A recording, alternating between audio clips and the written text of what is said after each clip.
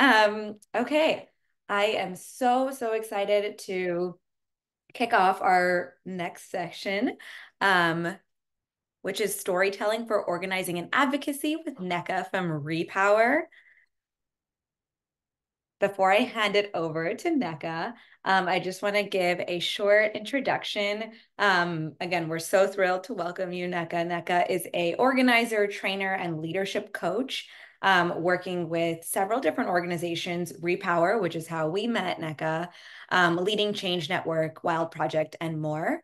Nneka was born and raised in Milwaukee, and Yasmin and I actually got to hear her story a couple of weeks ago. We've been taking a storytelling academy with Nneka, and she's like our favorite facilitator. So when we found out sorry, don't tell the other facilitators, but when we found out she was coming to the SOAR Summit, we were super excited.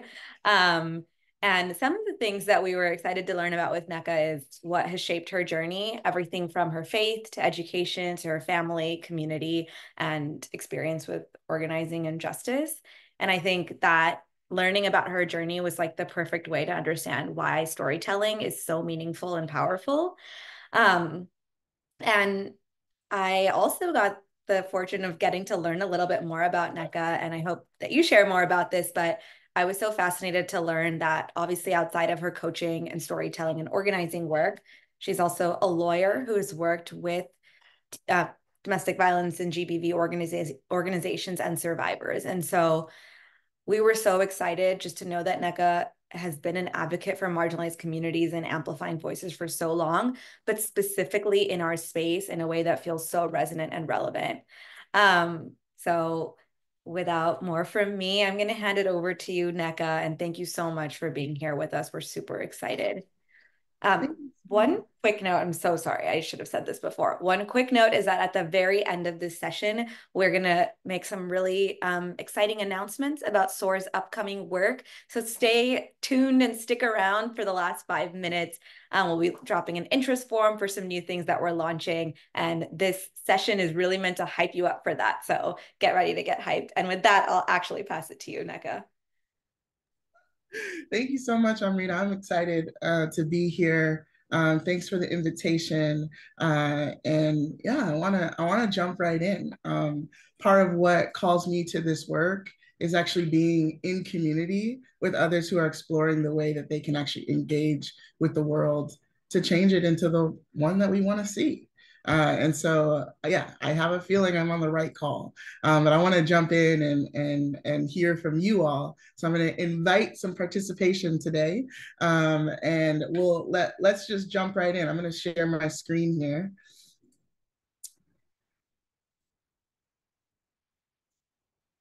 Or am I? Oh, okay, got it.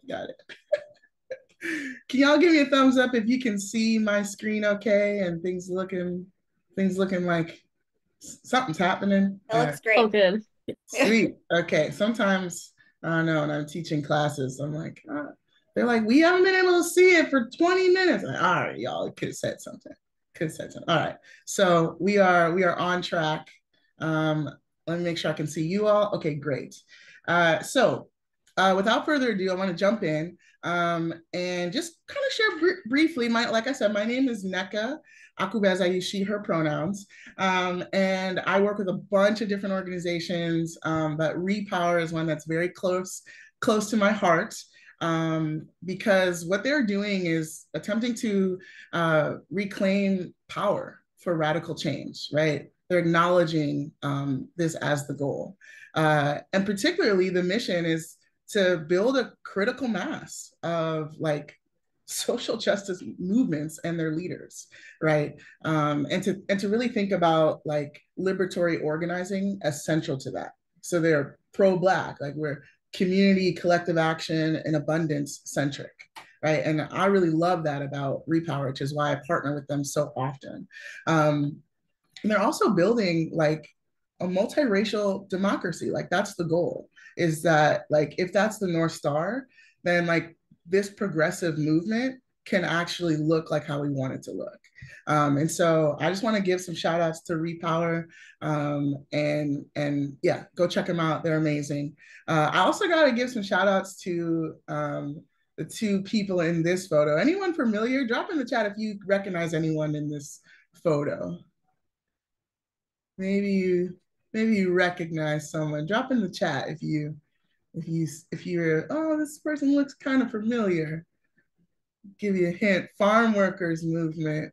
Okay, I don't know. Okay, okay, they're coming in. All right, this is Cesar Chavez, and actually, the person standing next to him is former organizing director Marshall Gans, who now teaches at Harvard, and he'll be the first to say that he did not invent this framework that we use, but he sort of distilled a lot of his lessons over the course of his time doing organizing on the ground.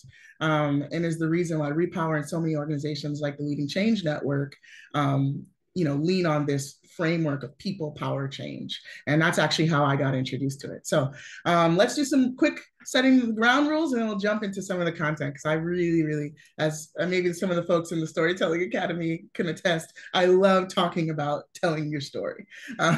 So yeah, it's actually, I'm seeing Anjali in the chat share, like it's actually, I think, really important to honor the legacy, particularly that Black and actually Latinx and many others movements, sourcing from all over the globe contribute to this work. So I want to just lift up some tech expectations, how I think about how we want to hold space on this call together. I want to encourage you all, if you're not already on video, to be on video, to turn your cameras on if you're able and you're in a space where that's safe to do so.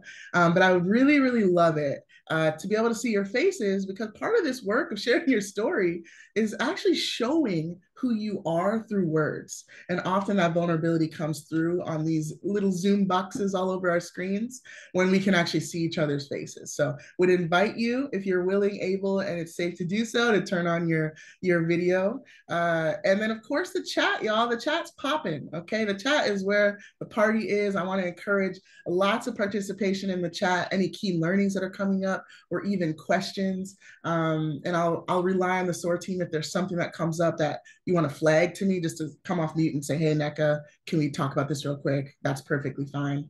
And then participate, y'all. Throw those emojis up, okay? Throw those hands up, throw some smiles on, and I want to jump into it. And also, just lastly, if there are any Zoom issues, I want y'all to reach out to Himadri so that we can make sure that you all are actually connected with the person who can support you in the moment. So, all right, y'all, let's jump in.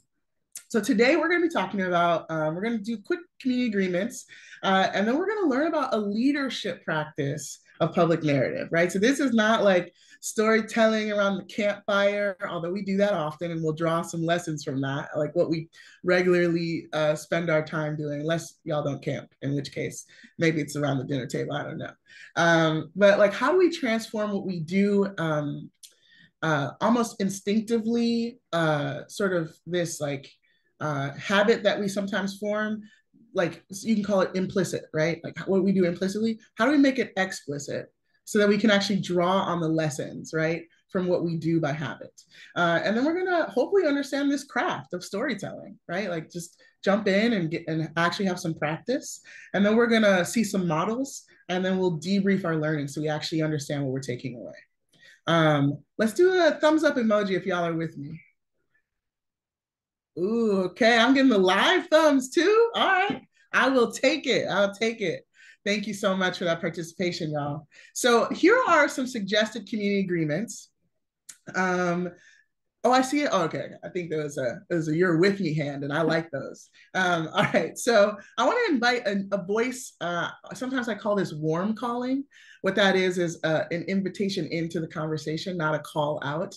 But I see a very sort of like smiley face. I saw a couple smiles come this way from Sylvia. And I just wonder if you would be willing to read out loud this list of community agreements on the screen. Absolutely. Thank you for the invite. Yeah. Invite vulnerability.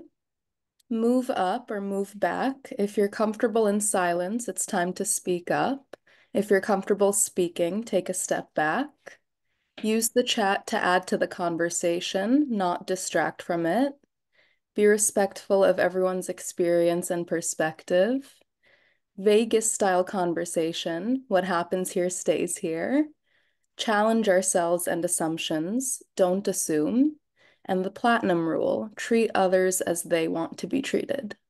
Mm, I love that. Thank you so much, Sylvia, for sharing your voice in the space. So these are some general community agreements I often use in online spaces. I'm curious, just like maybe a thumbs up emoji if you're feeling like these are community agreements that we can agree to, meaning during our time together, we can actually embrace these community agreements. Hands up, thumbs up if you're with it, if you're down. All right, I'm seeing a lot come across my screen right now. I have 3 of the screens, so I'm scrolling, I'm seeing a lot. So thank you so much, y'all. All right, let's move on to, remember I mentioned people power change, right? This is a framework of thinking about leadership. Well, I like to think about leadership not as like, and maybe some of y'all have heard this, like the leaders are the charismatic, best speakers in the room, you know, the ones at the podium, right? Have y'all heard that before? Yeah, I'm seeing some head shakes, right? But I like to think about leadership as an actual set of practices. For me, that made it more accessible, right? This opportunity to say, no, like there are some concrete things I can do in the world, and that is me exercising leadership. I can grasp it, I can practice it, and I don't have to be some certain type of person, right? This isn't diva style leadership. This is like an opportunity to say, okay, well, can I tell my story in a way that moves people's hearts and minds? Can I build a real relationship with folks to connect them to each other and to myself? Can I create a team structure? Can I build the infrastructure for change? A group of people working together to accomplish something in the world? Can I create a strategy? Can I develop some strategic thinking with people to actually move folks into action, right, and accomplish a goal, right? This is all that organizing and leadership is. And coaching is sort of, sometimes I like to think of it, the mortar for the bricks. If these are the bricks of organizing, coaching is the mortar. It goes all in through these practices. And so I want to invite you all in these like 90 minutes we have together to think about our time as a campaign where you all are the resource right there at the bottom of the screen, that blue circle. And we can actually think about, we're not going to go through all these practices, but as we think about public narrative, how do we get to the goal of actually telling our stories in a way that actually moves people? So that's our hope for today. But I want to move us into a pair and share. I'll flag my SOAR team to support creating just a random group of pairings. And I want to make sure that y'all know each other. And that's part of this work of telling a story. So I want y'all to share in your pairs your name and your pronouns. What's your hometown? What's one hope for this training today?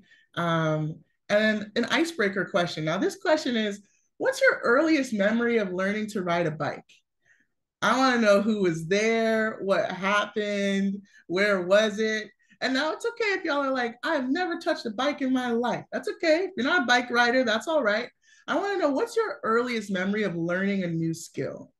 And who was there? What was happening? How'd you learn it? Right? So that's the question, the icebreaker question. We're going to take 5 minutes and pair and share right now to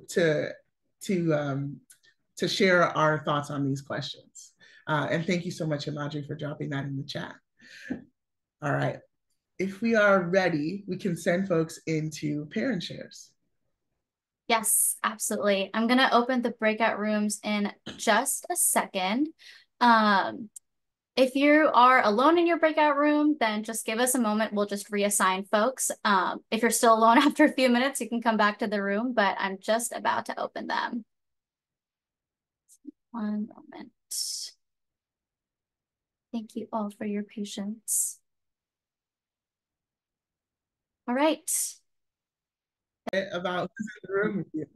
I'm curious. I want to like drop in the chat if you heard, or maybe show of hands, if you heard a story that was really moving for you. You're like, what? That happened? Like you had sort of a a surprise or a twist or something funny or shocking? Show of hands if that happened to you in your breakout. Okay, okay. Amira, I want to invite your voice in if you'd be willing to share. Hey, thanks for waving. What did you learn about your partner in your parent share? So I was with Sagar, um, and he had a story about going down this really big hill in front of his apartment complex and going super fast, and then one day turning a corner and skidding to a halt and getting up and realizing that he was perfectly fine. Mm. And so that reminded me of my wife's story, who something similar happened, and she thought she was perfectly fine, but then she was actually bleeding from her head and almost had a concussion. Oh, Uh, and her life was saved that day because she wore a helmet. okay, we're getting some themes around bicycle safety here, and surviving even hard things. We can do hard things. And also just, I really love this theme that's coming up, especially as you shared about what Sagar said of like, oh, I can do this. That's really empowering. Thank you so much for sharing. Let's hear one more voice. I want to invite Shakti, if you could share. What was how was your parent share? I Experience? Yeah, no, I don't want to share for my homie, but if she would like, Pyle, if you'd like to share a little bit, just it was a really sweet story about how she learned how to ride a bike and the conviction that her mother had to make sure that she had some kind of independence in that way. Ooh. Sure. Hi, Shakti. Yeah, we actually enjoyed talking, and this opportunity took me back in my memory lane when I was in India, Pune. I was very timid. I was actually very scared, and I was not looking forward to learning how to bike. But my mom was determined. So at that time, she would rent a bike. We did not own a bike at that time, and she would take our maid's son with us, and there were some few friends, younger kids would come with us. We would go to this school ground, and they all would run behind me, and somebody holding me, somebody running behind me, somebody running by me, and that's what comes to my mind if I think of learning how to bike. It was an ordeal, but so much fun. And now, in retrospect, I realized that how my mom was so strong, so determined. She wanted to empower me. So that's my story. Oh, thank you so much for sharing. Let's shout out. We got some stories already popping up in our room today, y'all. Thank you so much for sharing. I think what's so beautiful about how we connect with each other is oftentimes we think storytelling is like this sort of like master craft, right? Like mythical thing that only a few people have access to. But that's not true. Like we just told our stories, even a small bit. And what do we learn? Things like safety. We also we got some humor, right? We got some love, some community, what it looks like to support, maybe even drawing some lessons about our family's belief systems.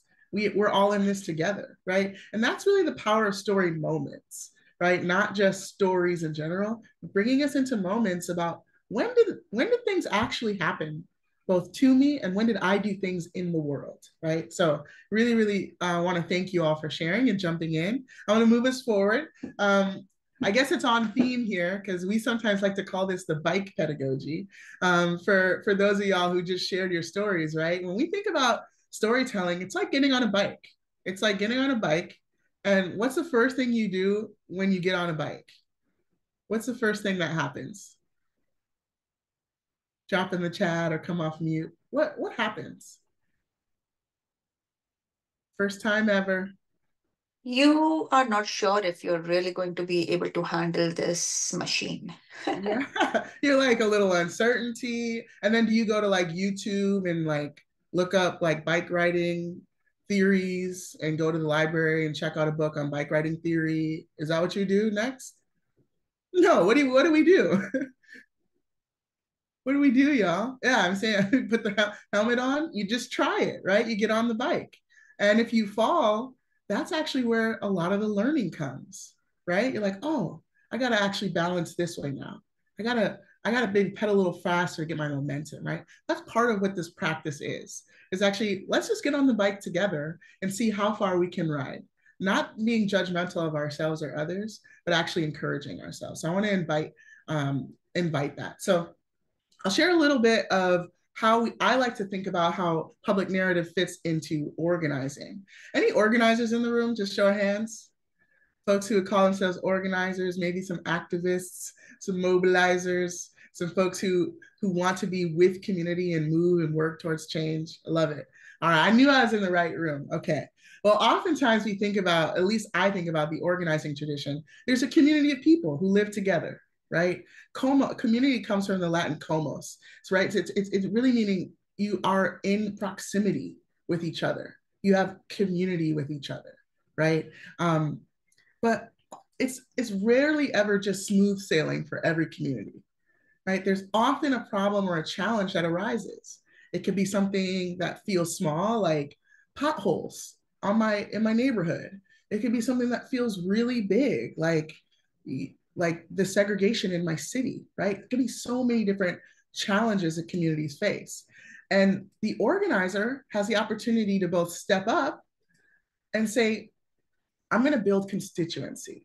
And that actually comes from the Latin constare, which means to stand with, right? And so we go from just proximity to actually intentional connection. And how do we get there? Half the battle is stories, y'all. Actually sharing who we are in real time as a leadership practice. And we all know that that's not all it takes, right? We just stand together and then the problems are solved. That's rarely how things go, right? But when we stand together, we can actually articulate the change that we want to collectively achieve, right? And that's part of the beauty, is through our stories, we can share. I can envision a world where there's no more potholes. I can envision a world where our communities are more together and I see unity in community, right? There's all these things we can articulate boldly through story.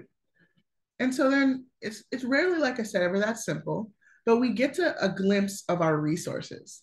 Did y'all, let me just hear or drop in the chat if you heard any resources just from the stories folks shared with you about the first time they rode a bike. Did you learn of any resources? I heard some just in the reflections. What resources came alive?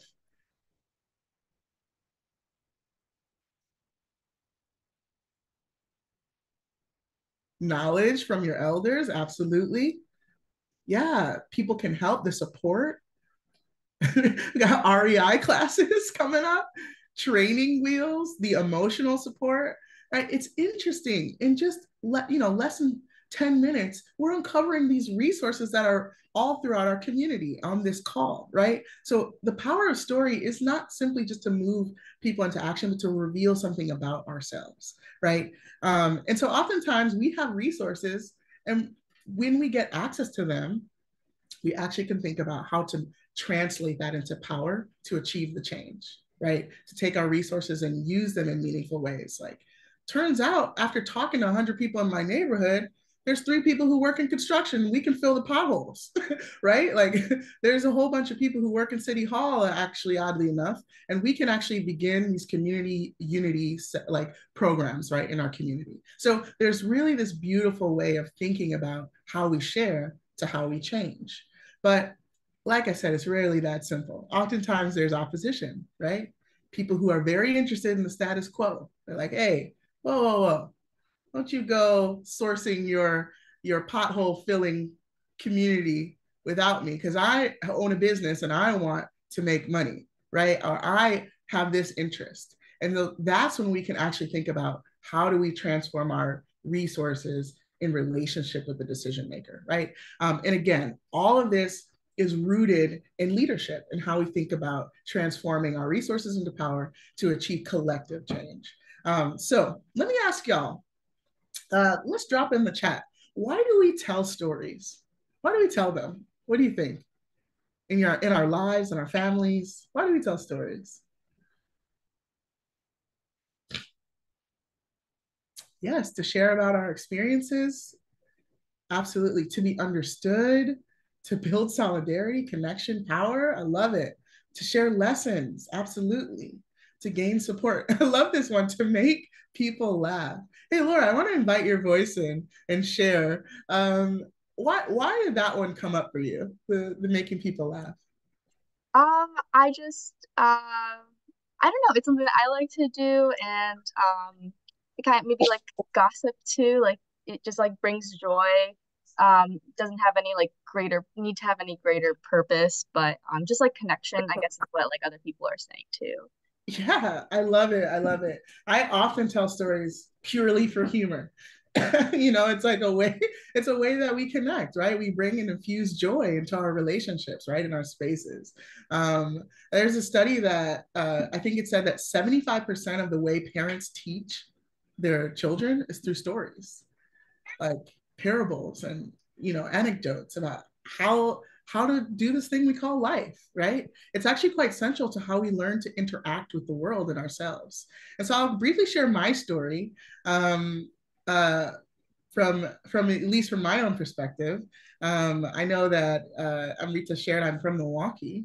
I lived in Milwaukee, Wisconsin most of my life. That's where I was born and raised. There's me and my older brother. My parents, feel free to screenshot. I tell as many people as possible. There's like baby pictures of my brother circulating on the internet. I just feel it's my duty as a younger sister to ensure that the world sees those cheeks. Anyway, my parents actually raised me and my brother in the Christian faith. My mom grew up in the Bronx and Harlem, New York, and she's the first to go to college, went on to become a physician, and found her way to Milwaukee, Wisconsin, of all places, to work off some debt from college and med school. And my dad is from Anambra State in the eastern part of Nigeria, southeast. He's Igbo, and he came to the United States for education, and in many ways for a better life. And yeah, they traveled on faith, right? And they tried to instill that in me and my brother. They taught me actually that service to others was the best way to live out your faith. And I don't think I ever remember them saying those words though. I just like saw them live this out. I remember on Sunday mornings after church, excuse me, we would drive down Capitol Drive, which is a street that cuts through the heart of the city of Milwaukee. And as those like green street signs would change with the words on them, the street names on them, so would the race of the communities that we were passing. As I was growing up in the most segregated city in the country at the time. And we would hop out our little green station wagon. And before my dad could really even set foot on the pavement of the parking lot, these men and women would run up to my dad. Many of them were refugees or recent immigrants, and they would just hug him. They would just embrace him. And it was a sort of a solidifying lesson in my life about the work that my dad was doing at the Pan-African Community Association, which he was the president of. It was it was sort of this understanding I remember getting early on that he wanted to spend his days like working to ensure that folks did not have the same immigration story that he had and the hardships that he faced coming to the United States. And so for me, the lesson really was maybe this whole thing, this faith thing, doesn't actually have anything to do with the four walls of this church. Maybe the worship is actually the work we can do in the community. And I remember that lesson solidifying. But my dad was certainly a community leader. My mom, she was like cultural queen, okay? She put me and my brother in dashikis. We had the Black and African art across the walls in my house. We got the African drum lessons and family game nights with Black History Facts bingo. And yeah, my mom ensured that we loved our heritage and we cherished it and we knew what it was. And so when I had the opportunity to actually go to college, I went to the University of Wisconsin-Madison, of all places. Things look really different for me, y'all. I don't know if y'all remember like those feelings when you're at home, when you feel at home and the community like hugs you.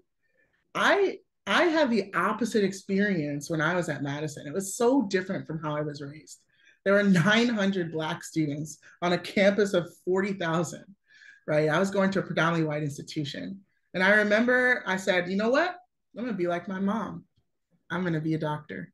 So I was on my way to an unfortunate, in my view, prerequisite for med school, which was chemistry. Oh my gosh, did not enjoy. And I remember having my backpack on and I was walking to the bike that I always rode to class. Interesting, the bikes make an appearance in my story. um, and I remember getting to my bike and I saw that the tires had been slashed. And actually, the word nigger had been written across the frame. And I just, even right now, I can feel the emotions. I remember my heart sinking, like plummeting. And I remember thinking, like, this is not the first time I have seen or heard this word, but it sucker punched me like it was. Because it was just a reminder of this community that I had like learned to love. There was this constant attack on it. And I remember thinking in that moment, actually, this isn't 1965, this is 2005. Like, what would my dad do? And I don't know if y'all ever had those moments of crisis and you think about the people you learn lessons from. You're like, what would they do in this situation? And I remember actually, interesting enough, Laura, so I was curious. I remember my dad approaching things with humor. And I remember thinking about how he always was able to find joy in hard situations. And I thought, what would make this joyful? That was my thought. And I picked up a bullhorn, y'all. I actually don't remember where I got it from. I went to Library Mall, which is this mall at UW Madison, like a sort of open space. And I just started crying out for change. And I luckily had some great friends with me. It was definitely more passion than art. But that sparked my organizing. It took me on a 10-year journey of student movement work, where I worked around the campus, eventually the state and the country, and even the world to many countries, teaching the practice of organizing and working with folks who want to build social movements so they wouldn't have to feel the isolation that it can feel when the problems are all you see and there's no pathway to change, no clear pathway to change. I definitely took a detour to Houston, Texas, which is where I live now, and went to law school, half because I felt I had a little bug, like, I don't know if y'all ever heard that, like, you're not doing enough. And then the other tap on the shoulder from my dad is like, one more degree. Both of those combined made me feel like I needed to go to law school. But I found real community here in Houston, which is why I stayed. And I also found a real opportunity to do work inside the courtroom that actually shifted the lives of people and how they told their stories, and the work outside the courtroom, right? To still battle the systems that we face all the time. So I'm so thankful and grateful to be in this space with you all, to be connecting with you all. And thank you so much for letting me share my story.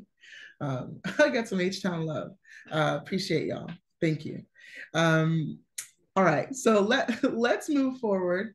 And I shared a bit about leadership as a practice, not a position. I wonder if there's someone who would be willing to read this leadership definition out loud for us. There's someone who could read with a bold voice out loud.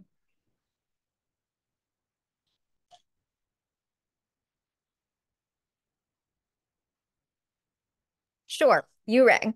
Who does not like uncomfortable silence? I don't. Leadership is taking responsibility for enabling others to achieve shared purpose under conditions of uncertainty. Love it. All right. So let's drop, thank you so much for sharing your voice in the space. Let's drop in the chat here. What resonates with you about this leadership definition, y'all? What's resonating?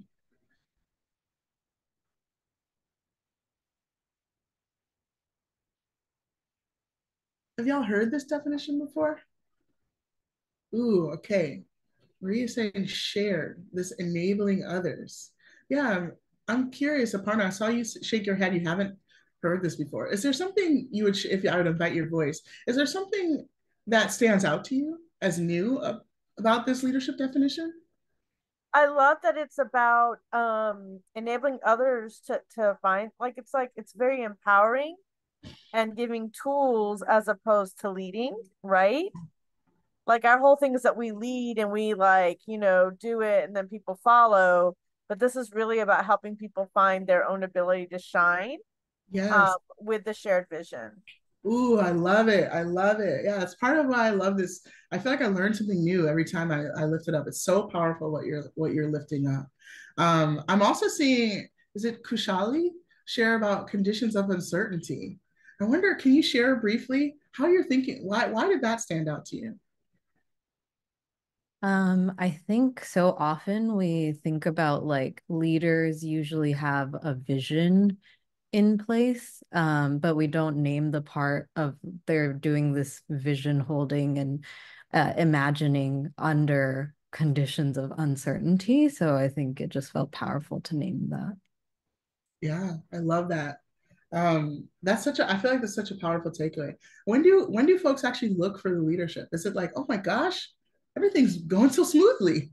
Let me find out who this is. Or it's like everything's on fire. Whose fault? What's going on? Who's in control? Right? Like when we actually have like face uncertainty, as humans, like we crave certainty, right? We're like, this feels shaky. Let me get some stability in my life, right? Like we want to feel sort of more certain, more comfortable, right? And so part of the work is actually developing a stomach for how to navigate uncertainty and still move with people to invite them in, right?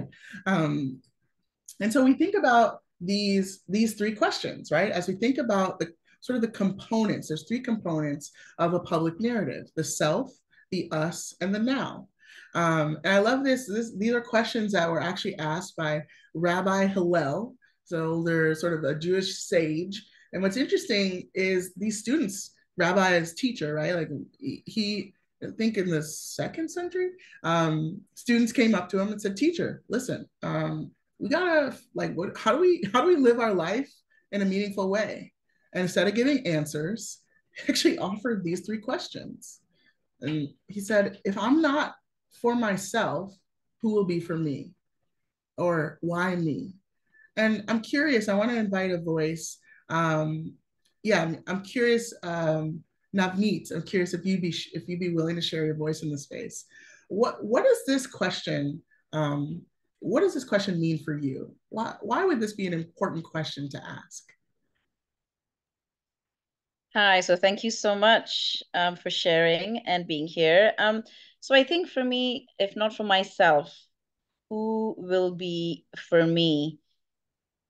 It's also, I think, part of the poem when they came for the Jews. I did not stand up because I was not. So I think everyone here is aware of that. So a lot of this is something we all may know, but I think putting it in practice and living by those values is much more challenging for many people. And just having that realization and being much more intentional Yes. about this when we're doing this work to actually make sure that we're intentional about living by those values and Mm-hmm. making sure that we are not only present but also standing up. And if you're in a room where there's some community or marginalized community is not being talked about, even though you may not represent that community, it's so important for you to be that voice for the community that's not present in that space. And Mm-hmm. that's how we lift each other up. Mm-hmm. And I think that's important.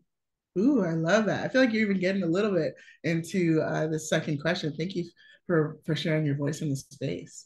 I love this question because oftentimes I think, as at least as a woman of color, my own experience is that I don't often ask this question a lot. I often move right onto what can I do for others?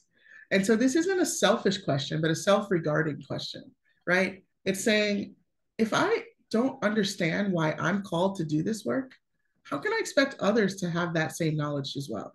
Like, don't I have to know me first before I can invite and connect with others, right? And so that's part of this. And then the second question, if I'm only for myself, what am I? Right. And I think this part is saying, hey, it's not all about you, but if I'm going to be a who and not a what in the world, I got to connect with other people. I have to recognize my liberation is tied to other folks. I have to see how I connect, right, with other folks. And then this question of now, if not now, when? Where have we heard this before? Stacy, do you have a thought? Where have we heard this question before? If not now, when?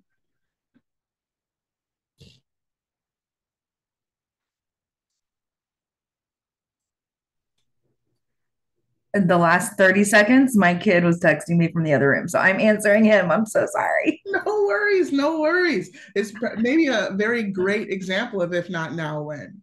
He's here. He's asking for things, and I'm like, I'm working. Sorry.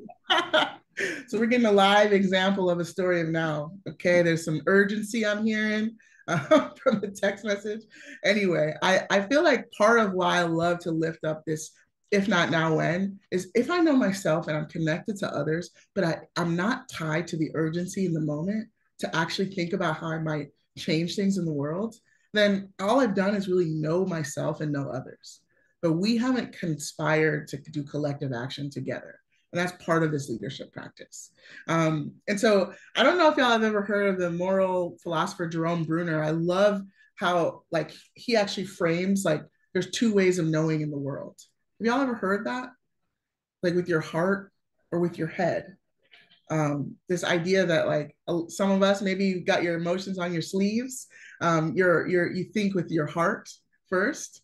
And there's others, right, who are very like, let's pull out the spreadsheet. Okay, let's make sure, right? Like sometimes if you've ever been on a vacation with the two different types, like I've got a friend who's like all heart. They're like, we're gonna land and see what we see. And my other friend's all head and is like, first of all, we're going to check in. Okay. Then there's 4 o'clock. We're going to have dinner. Okay. Because this place closes. And then we got, right. And so there's the two different, right. Like we're going to flow and not to say that either is wrong, but that they're different, right? And part of the work of inviting heart work into this, right? The pathos or how we experience emotion is in some ways actually letting go a little bit of staying in our heads, right? So if there's any head folks, I want to invite y'all to travel down right here to the heart space, because that's actually where we experience emotion and feeling. Just a quick show of hands, did anyone experience any emotions when you heard my story? Yeah, I'm seeing some hands go up and some chats. Yeah, what in those moments of feeling, I'm curious, what were those feelings? You want to drop those in the chat? What were the feelings that you experienced through like, and it doesn't have, it can be several of them, but yeah, like what were these feelings that you're experiencing? I see anger. I see a tightness in my chest, frustration. Yeah. A sinking feeling. Yeah. Mourning, connection. Was there any joyful feelings in my story? Did anyone walk away like, oh, wow, this is, any hope that you felt? Yeah, I've seen the frustration. Yeah, okay. Oh, there's interesting bravery. There was some joy.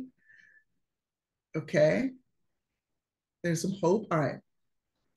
Part of what's interesting about this, y'all, is what values do you think those emotions were reacting to in my story? What values do you think those shed light on? Like when you're like, wow, I feel so much joy, or oh, I feel so sad. Like what were these values that you think are present in my story? Okay, so fighting for injustice. I see a partner sharing. What else? Like, yeah, collective and community care and support, finding your voice. Absolutely. Right. There's so many, and I agree with these of my story. Yeah, absolutely. Those are core values of mine. What's interesting is I love this slide that our values actually show up through emotion, which is why it's so important to have a heart space, right? To have a place where we can actually experience our emotions together, right? So oftentimes, like sometimes I share this story about my little cousin, Mikey. He was 3 years old and he came home one day and he was like, yeah, listen, someone's been making fun of me for liking Dora the Explorer and not Bob the Builder. And I like, I basically got a problem. And I was like, Mikey was 3. I was like, if y'all can imagine the heart wrench and break that I felt, I was like, you better like Dora the Explorer, okay? And I was like, if Mikey would have asked me, I would have pulled up on that playground, like point them out, you know? What's interesting is I have a value of don't mess with my little cousin, right? I have a value of protection and family and wanting to make sure that this young boy can actually live out whatever he wants to do, right, in his life. If it's loving Dora the Explorer or Bob the Builder. What's interesting is my emotions gave insight to my value, right?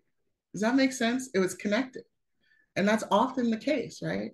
You might watch a commercial that says, hey, littering is really bad. Let's recycle. And you're like, oh, that seems interesting. Then you go outside, maybe you're at the park, and someone just crumbles up some paper, throws it. You're like, what? Come on, right? And it can be something small. You're like, oh, I do care about that. I care about this earth and what we do to it, like even in a small example. And so part of this work is saying, how do we transform these emotions that we feel and move them from the isolating experience to sort of active motivators, right? So instead of feeling inertia when you heard my story, you're like, wait, what are we going to do? Right. When I heard Mikey, I didn't feel like, oh man, whatever could we do? I was like, say the word, Mikey, we're pulling up on the playground, right? I didn't like what sometimes we can feel fear, and that's isolating, right? Like that can inhibit us, right? As opposed to feeling hope. And it's interesting, in a story about sort of racism and racial bias in my story, you can still walk away feeling hopeful that there's going to be a better world, right? It's really interesting, the power of our emotions. And so I love like how we can go from apathy to anger, right? Or maybe from self-doubt to, has anyone heard ICMAD? You can make a difference. Yeah, it's essentially saying, I don't think I can do anything to, we can do something together, right? That's the power of emotions, right? And I love this part about anger. It's not actually blind rage, right? It's like a righteous anger to say, I'm so upset, I'm gonna do something about it, right? I'm so disturbed, right? And oftentimes people hear my story and they're like, who did it? They're like, what's going right? You feel that bubble up in you, and that might be a signal to your own values. And that's the power of sharing your story. Is this clear for folks? Is coming through in terms of how we connect? Okay, I'm seeing some head nods. All right. So then what makes a good story, y'all? Let's maybe build a story together. Let's build a story together. So let's just say, I'll take me for example. I woke up this morning, I fed my dog, I came down to my computer, sent a couple text messages to the SOAR team, and then I logged on, and now I'm here with you all today. That's a good story? A blockbuster, Netflix special. Aparna's giving me the like, Rotten Tomatoes score of 20% maybe, I don't know. Okay, so what would make this story better? What would make this story like a good story? Okay, we need to see the dog. Okay, so let's say you all saw the dog, who often makes some guest appearances on my Zoom. He thinks you all are his friends.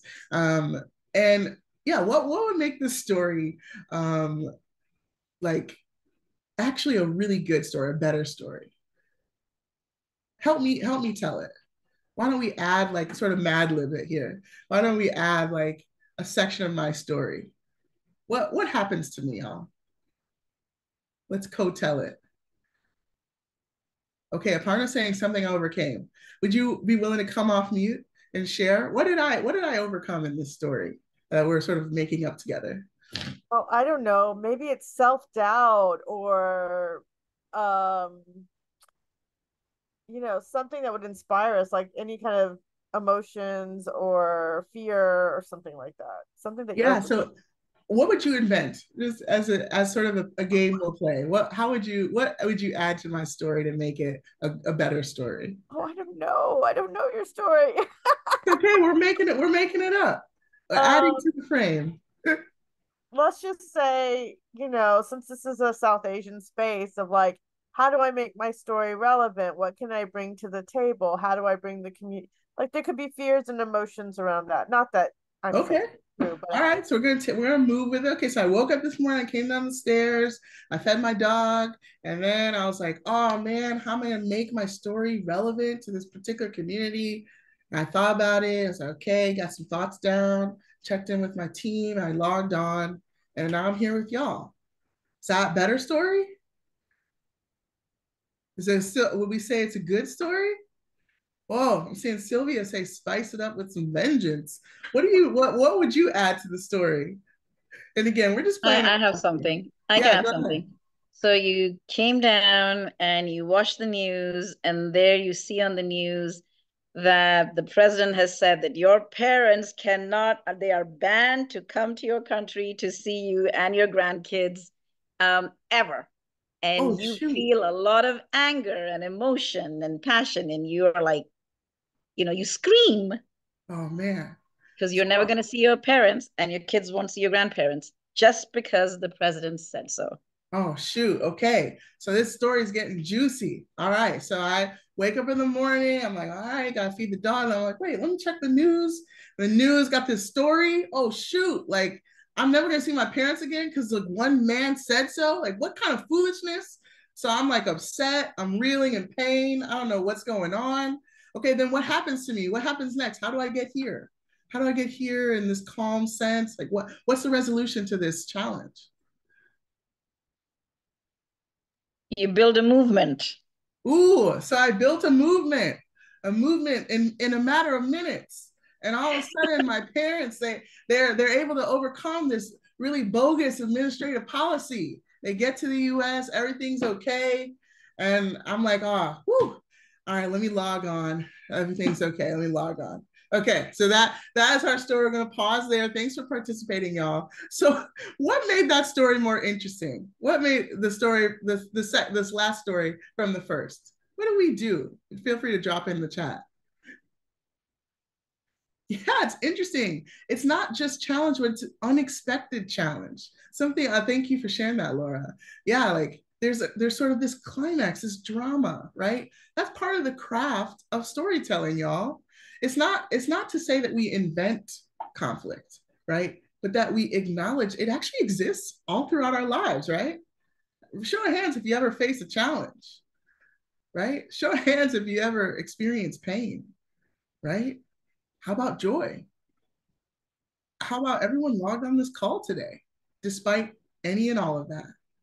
It's interesting, right? When we start to frame how we think about our lives' trajectory as moments building on moments, right? And so, as a sort of silly example, that's one way to think about a story structure, right? That there's some sort of protagonist, us in this case, who come and meet a challenge. There's some sort of outcome that occurs, and we learn something meaningful about that. I guess in our fake story example, we can take away a couple of things like, whoa, Nneka can type really fast, like to be able to solve this problem, or wow, she's not going to give up, right? Like there's some takeaways maybe that we can learn from the way that we structure this. So I'll move us forward. So these pieces work interconnected, right? There's a story of self, there's a story of us, and then there's a story of now, right? An opportunity for you to think about, why am I called? Why can we make the difference together? And what could we do out in the world through action to actually see it come to fruition? So we're going to see an example. I want to show this example of a friend of mine named Mong Mu, who shares a story, a linked narrative is what we call it, where the components of story of self, us, and now are all present in the story. And I'm very interested in you all taking a look as you're looking, as you're watching, to see, when do you hear those individual components in his story? What values threads run through this story? What can you see that Mong actually values? And then what are the details or images that bring these stories alive? And then, of course, what's the ask? What does Mong actually ask folks to do? So let me, hold on, let's see if I can do this well. I've been trying to, I should practice sharing my screen earlier. All right, here we go. Let me know if you all can hear this. It was an afternoon on a bright sunny day. Suddenly, a gunshot rang out, and a villageman shouted, "Run, run, military is coming." I was only 7. I ran to my parents, and who were following a long line of villagers fleeing into jungle. We climbed. Oh, Nneka, we can't hear it anymore. I think because you went. The village is burning in flames. I kept asking, why? I'll rewind it a bit. Then I look back. I was only 7. I ran to my parents, and who were following a long line of villagers fleeing into jungle. We climbed up and down the hills, stopping only to catch our breath. Then I look back. I saw our entire village is burning in flames. I kept asking, why? Someone is burning down our homes, and why? No one in the world is helping us. I didn't know it then. Our tribe was the target of a brutal military campaign. I was born in a nomadic mountain tribe in the remote villages of Chittagong Hill Tracts, near the border of Bangladesh and Burma. When I was 9, I witnessed my own uncle gunned down by the military. When I was trembling in fear, my mother pulled us aside to the corner and said, I must get out of this hell. When I asked how, she said, education was the only way out. I do not know what education meant to you when you were 9, but for me, education meant I won't end up shot dead like my uncle. Education enabled me to get admission in the University of Hawaii in the US. And because of that, I was able to flee war zone and receive political asylum in the US. Education is my passport to life. In 2005, I went back home to see my ailing mother. It was humiliating to see our villagers are working as a day laborer for the people who stole their homes and their lands. I also met a little boy, Ongsi, 7 years old, aloof, shy, and homeless. Think of what you are doing at 7, coloring pictures in your classroom or playing in your backyards. For Ongsi, both of his parents are shot dead. Instead of carrying books, he carried bricks. Instead of playing house, he cleans house for 35 cents a day. I saw scars in his face, and I imagined the scars in his heart. This is injustice. I had a second chance in life. Ongsi deserves one too. So I used my entire life saving of 63,000 and opened a school for elementary school for orphan children. Now, you may not have experienced atrocities like Ongsi, but I think we all know how it feels like to be powerless at times when all odds are stacked against us. In those darkest hours, someone, somewhere opened our eyes and gave us glimpses of hope. From our class, I remember Mary from the divinity school, saved from the life in the street, or Oscar from the Harvard Kennedy School. A mentor helped him to break the cycle from the gang-infested neighborhood. Through education, we can open eyes, give hope, and save life for children like Ongsi too. Today, Ongsi is in the 5th grade in our school, and he dreams to be a teacher someday. But after 5th grade, he has nowhere to go. I used my entire life saving to build elementary school. So I urge you to join me to build a secondary school. For Ongsi, the time is now. We cannot wait, and Ongsi cannot wait. We need to raise $10,000 to build classrooms. Between Harvard Kennedy School and Graduate School of Education combined, we have 1,600 students. And we only need to donate $7 each to build that school. 2 Harvard schools can come together to build one school for orphan children. Imagine what a powerful message it sends to the world. This is not a charity. What we do here today is empowering people to serve their communities for generations to come. If you believe, as I do, a child doesn't have to grow up in the same darkness as he or she was born, or it is better to light a candle than to curse darkness, I urge you to join me on November 11th at Elliott Lyman Room, Graduate School of Education, to organize a fundraising event. If our Harvard education is meant to help those who are afflicted by injustice, raise voice for those who has no voice, let us be true to their cause. Let us free these children from the shackle of child labor. And let us send a message of hope to Ongsi, that he's not alone, he matters. We believe in him, we support him, and he can indeed be a teacher someday. and serve his communities. Thank you very much. All right, y'all. Gonna give it up for Mom, sharing story. So we're gonna just take maybe 2 minutes here just to kind of debrief, and then we're gonna pivot to actually an opportunity to work on our own stories here. So let's see. Well, come on. Come on, technology. There we go. All right.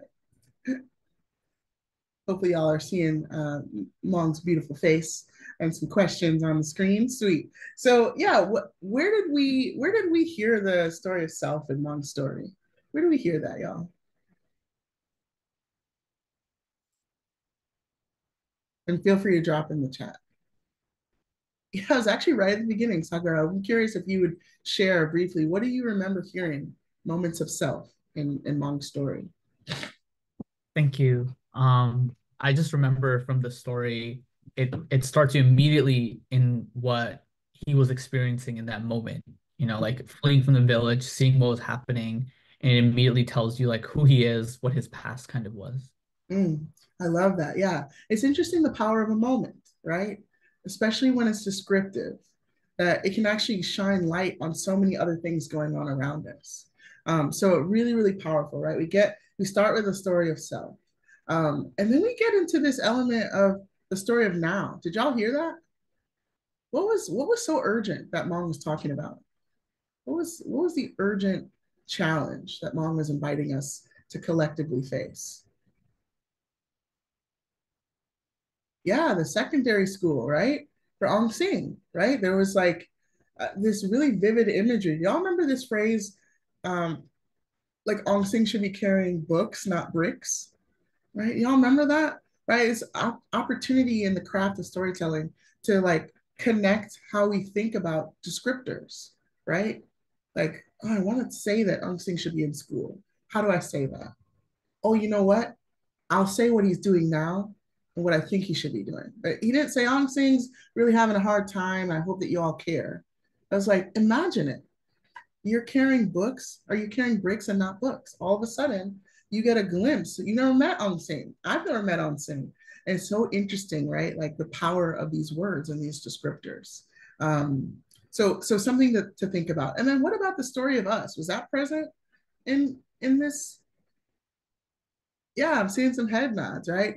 Mom was reaching out to the people in his class saying, hey, like, there are people who've done this before. People saved from the life in the street, people who persevere. We can do this, y'all, right? And it's opportunity to connect with folks in the room. And then what did Mong ask? What did Mong ask us? Was it like, give me your money and then I'll be good, I'll go do it? Yeah, it was actually join him in a fundraiser, right? Sometimes I call it a you go do versus join me in, right? Sentiment. It's the join me in that makes it collective and more powerful and draws on the people's resources. So I just want to name that.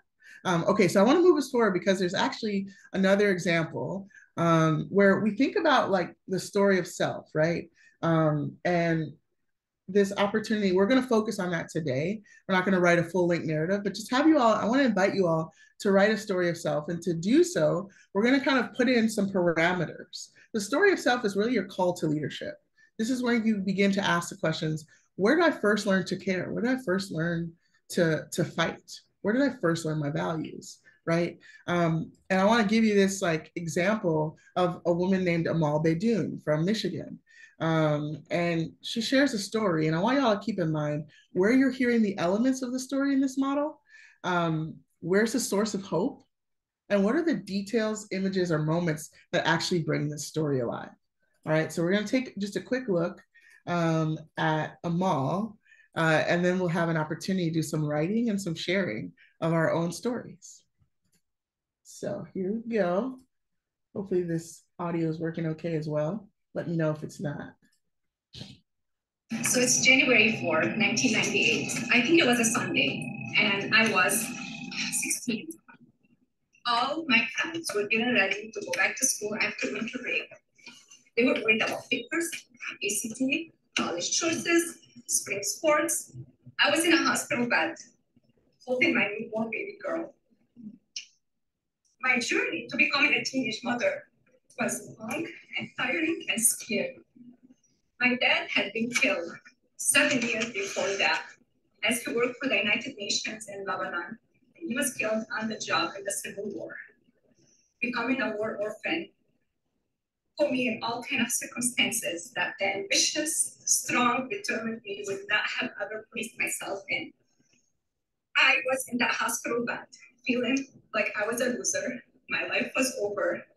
I was somebody with no high school education who's now in charge of raising a child.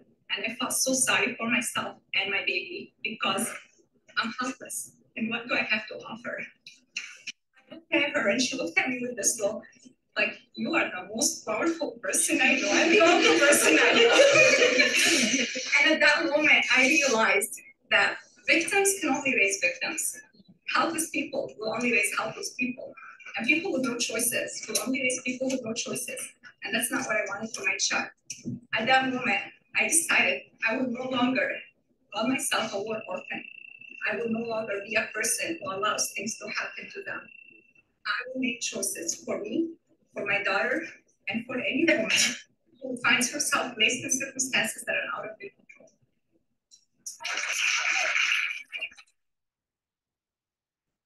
All right, y'all, gotta give it up for Amal, sharing from the heart. Actually, during a workshop exactly like this one, where she shared her story for the first time in under 2 minutes, surprisingly. So what we're gonna do is we're gonna have an opportunity to write out 2 minutes stories of self. But I want to just kind of unpack the Amal story. So what was the challenge, y'all? What was the challenge in that story? Feel free to drop in the chat. Well, was there a challenge? How did she frame it?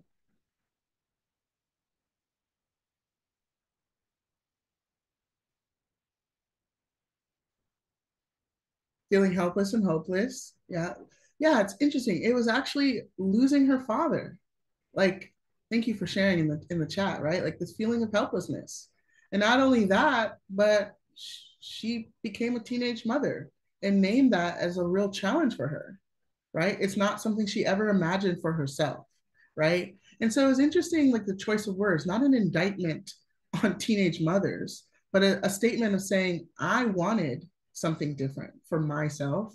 And I found myself in a hospital bed at 16, right? And it's not saying broadly, right? It's bringing us into the moment, right?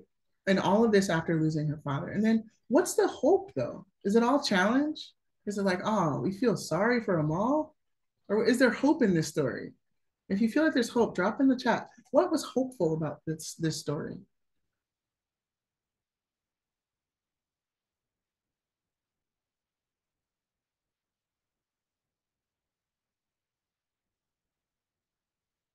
Yeah, her baby's face brought her hope. Absolutely. Yeah, she decided she wanted more. She made a choice, right? She could be a positive force. Her baby made her feel powerful. Any guesses on what Amal does to this day? Amal's based in Dearborn, Michigan.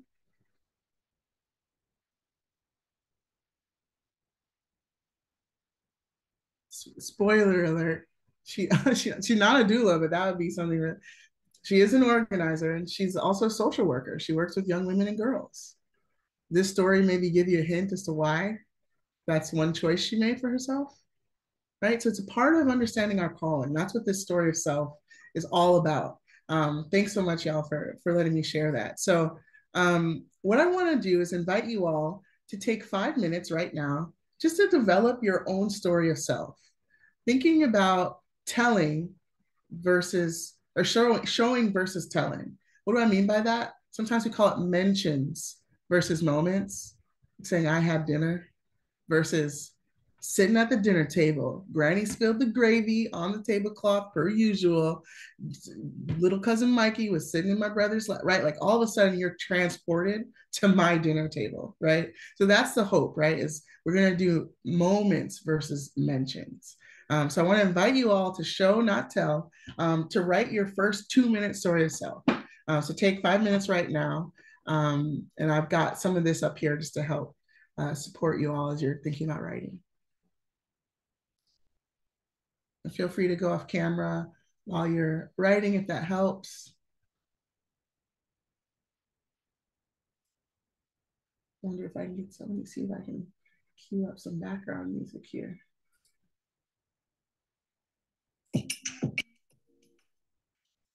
Y'all hear that?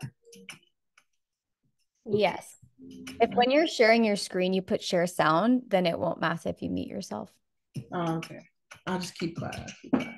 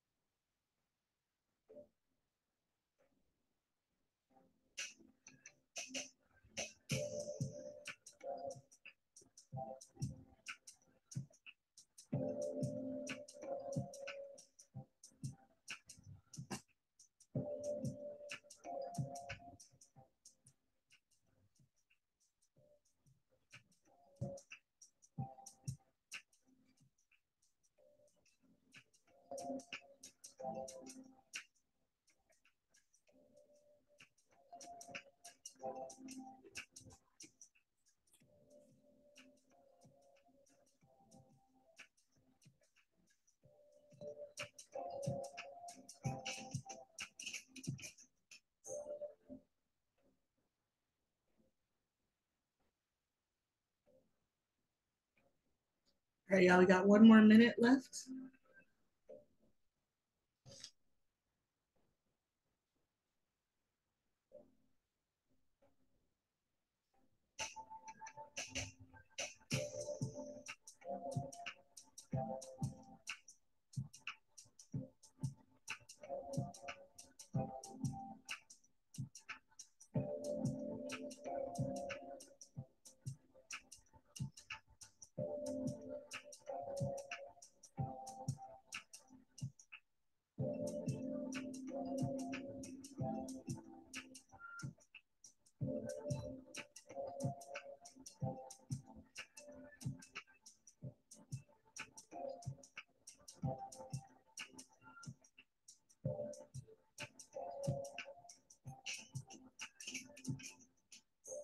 All right, y'all, that's our time. That's our writing time. Hopefully it was peaceful and productive. So what I would love to have happen is I'm gonna stop sharing my screen. I'm gonna invite a brave soul to just give us an example of your 2 minute story of self. I want to invite, one person just to share, just to give an example of after 5 minutes, how we can turn a first draft into the next draft and the next draft. So, challenge by choice, but I want to invite someone to raise their emoji hand if you're willing to just share. What's called you to leadership? Well, I saw a hand go up. Dr. Nusrat, are you willing? Yes, yes, yes, I will. So what I want to share is, the story that I spoke to you when I was Yeah. about learning swimming, right? Yeah. Okay. At So the age of 6, I was before like, you jump in, I'm gonna put my timer on the screen just so you can know how you're pacing. You'll have 2 minutes to yes, share your story. So over to you. yes. So when I was like uh, put in the deep end, as per my parents, that's how you learn to swim, which I didn't do with my two sons. I put them in YMCA. But that moment where as a child, I knew how to survive. And then I learned swimming. And I feel when I grew up, that moment of survival actually made me a brave person, because I became a victim of domestic violence. I came out as a survivor, and I am a thriver. And I feel that moment of helplessness, actually, if others think that, it was not. It was actually gave me the power to rise up and do the impossible, make it possible.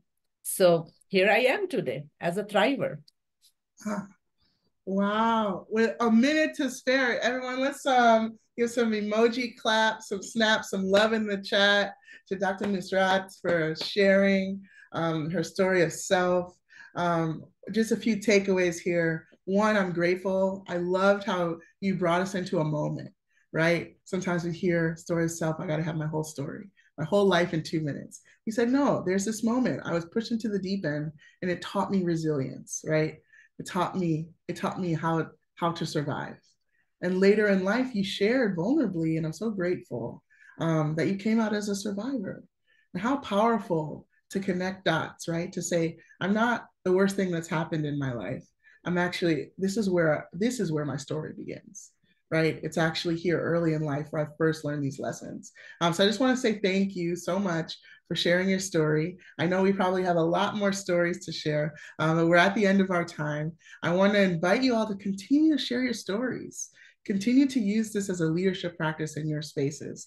And I hope that our paths cross again very soon. Thank you for letting me share. And I want to pass the mic back to my SOAR team, to Amrita and others to close out our space together. So thank you so much. That was awesome. Thank you so much, Nneka. And thank you, everyone, for participating. I really appreciate you, Nneka, for sharing your story with us, for building a story with us that was fun and silly, and just for being vulnerable and teaching us so much. I just had the pleasure of taking the Storytelling Academy with Nneka. So I know that this was like just a glimpse of how much you can grow through storytelling. And I really appreciate the coaching that you gave me and the care and wisdom that you brought to this space too in SOAR. So I hope we definitely have our paths cross again. And if you all can, please show some love for Nneka in the chat, because that was an amazing workshop. But I'll pass it to Amrita to talk about some exciting next steps and things that are coming up. Perfect. You can just go straight to the next slide so we can get right to it. Very exciting news, just building off of what we just said, is we're actually gearing up to host a full Storytelling Academy. So for those of you that were itching to share or want to keep working on your stories, this is exactly what we aim to do. We're still in the works of planning it. And so what we'd love to ask for you to do today is actually just complete an interest form. And the big news after that is sort of what we're gearing up for to release in the fall is SOAR's first storytelling anthology. This builds on our work with collecting abortion stories, our Woven Voices zine, and both of our research reports to date.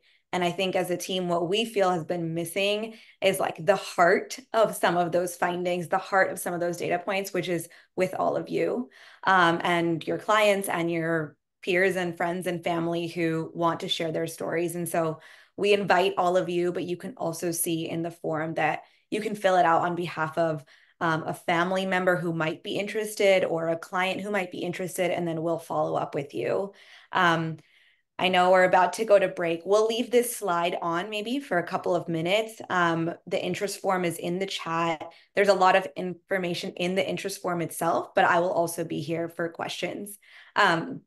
Just a quick note is that the Storytelling Academy, hopefully, fingers crossed, will be hosted by Repower, which is, and Nneka hopefully will be our lead facilitator. So that's kind of what we wanted to like plant the seed for and give you all a taste of today is like, if you want to keep working with Nneka, learning from her and learning from Repower, the Storytelling Academy is the perfect place to do it. I'm seeing one question in the chat. Does someone need to be a SOAR member to participate? That's a great question. And no, we do not require you to be a SOAR member to participate in either of these offerings. Thank you for the question. Okay, so we will start the break timer coming back at 15 after. Is that right, Himadri? Can you give me a thumbs up? Great. 15 after, whatever time zone you're in. We'll leave